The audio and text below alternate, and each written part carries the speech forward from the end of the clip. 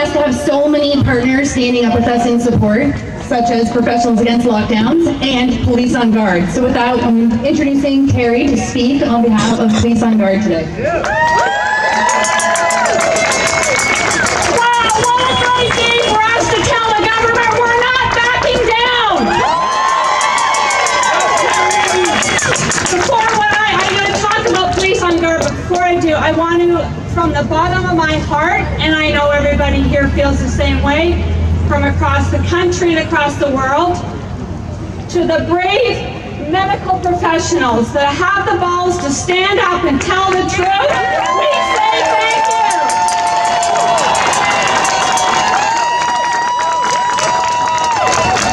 You are heroes. You are heroes. I'm Terry Hayter. I'm a retired correctional officer, and I'm very proud to be here to represent Police on Guard for thee. Police on Guard is a group of active duty and retired members that have hired constitutional lawyer Rocco Galati. Right? He's bringing in injunctions at the Ontario Superior Court on behalf of us and behalf of you. We're looking for clarification around these draconian measures that our cops are being told they need to enforce, to issue these illegal tickets, to arrest people unconstitutionally.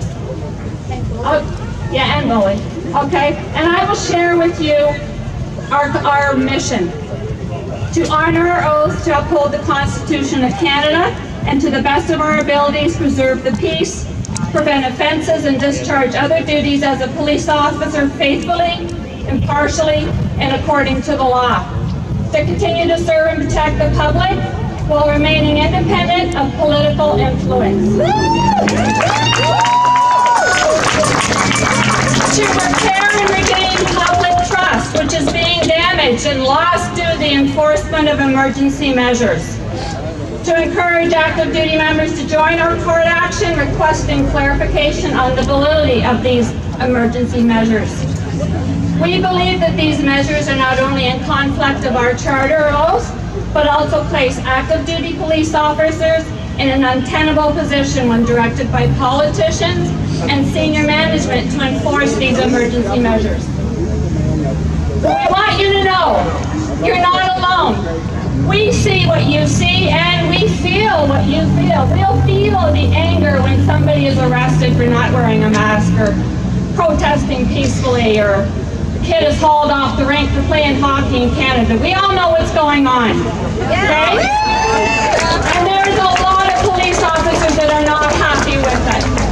Just because you don't see something happening in the forefront doesn't mean there isn't action happening, because there is. We're really excited. We're collaborating with groups around the world. So it's not, oh, thank you. We'll have another operation. Okay, it's not only in Canada that the cops aren't happy. It is worldwide.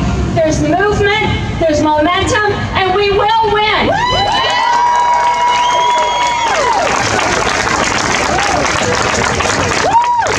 To the officers that are here today, we thank you for putting your lives on the line every day.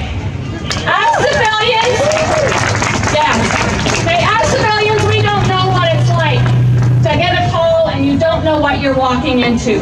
We appreciate what you do, but we urge you to uphold your oath to the Charter of Rights and Freedoms of all Canadians.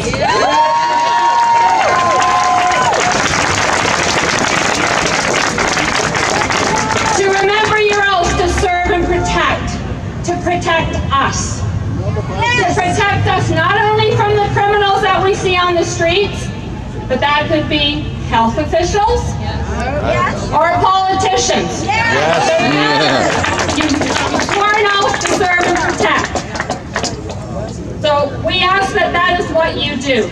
Remind you the 2019 case law that showed very clearly you can't walk into a court of law, get up on the stand and say, Your Honor, I was just following orders. Right? That wasn't sufficient then. It wasn't sufficient in the Nuremberg trials, and it will not be sufficient in the future.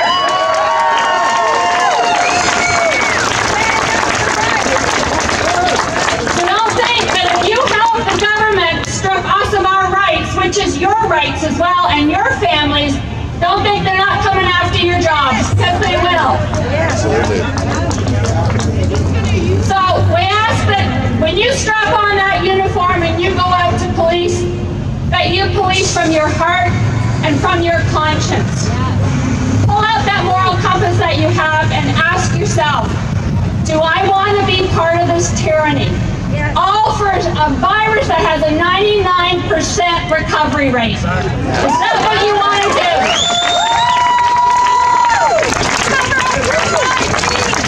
Or do you want to be the catalyst that says, this tyranny ends and it ends now?